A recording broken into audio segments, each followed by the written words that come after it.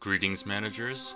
This is the Warden speaking. Kromer is the final boss of the stage, and rightfully so. Before I even start on the boss fight, the sinners you bring will be important. Two sinners I highly recommend are Base Sinclair and Mersault, maybe even Base Heathcliff, depending on how many purple affinity you need. If you are lucky enough to get Hong Lu, Ting Tang Gang leader, add him to your team.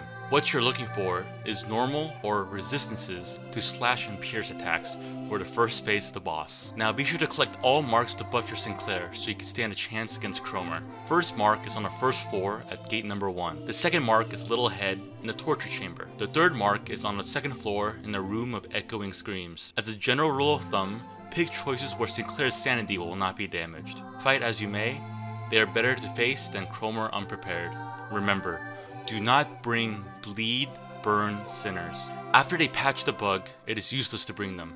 On the first turn, auto win rate will come in handy. Afterwards, once you understand her attacks, it will be easy to counter. If you have the ability to use Mersault's base ego every other turn, Kromer is easy pickings. If not, no worries.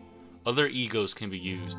Do not use egos for damage, but rather to win clashes since Kromer can roll very high on her attacks. Mersault's ego is strong due to lowering her coin value. Since you have Sinclair in your squad, she'll have the tendency to target him.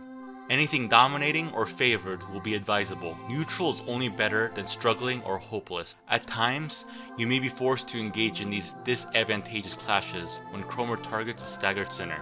Kromer always has a speed of 1, so even Mersault, who's pretty slow, can clash with her. Use egos here where danger attacks like Purify, for example. Her other attacks here can be fended off with your sinners. When you can pass a turn without using an ego, try to make that decision. In later turns, Kromer's attacks such as I Shall Claim Your Life is a clash you want to win. So quick summary for the first phase. Auto win on turn 1 can be your friend. Always try to have advantageous clashes. Use egos to clash Kromer's dangerous abilities. Make sure Sinclair is protected. Keep an eye on your affinity resources for future use. When you eventually shatter her, do not use any egos. You may be tempted to go all out, but you'll just waste resources. And before I forget, with one of her abilities, if you do win the clash, you get a free stagger out of it. Use this stagger to maximize damage, and remember, do not use any egos. Now it's phase 2. With the hard part out of the way, phase 2 of Kromer is actually more manageable. As long as you watch out for one of her abilities, you'll be fine. Hopefully, you did not bring any sinners that can use bleed or burn, or it will be impossible to win. The ability in question you need to look out for is Noble Purification. It's an AoE attack that will be marked with additional dotted lines with arrows.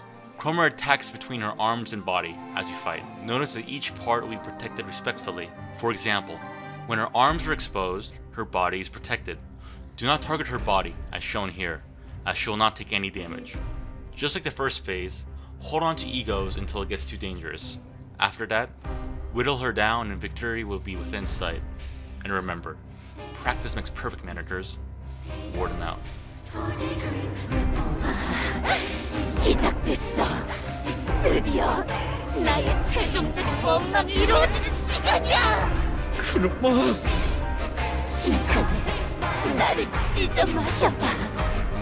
저 개새끼는 제가 찢어 마실 거예요.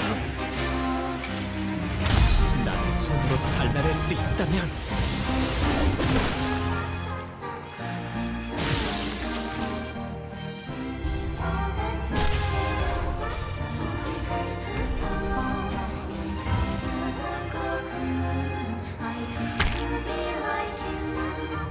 그래, 그거야. 고통스럽지, 증오스럽지.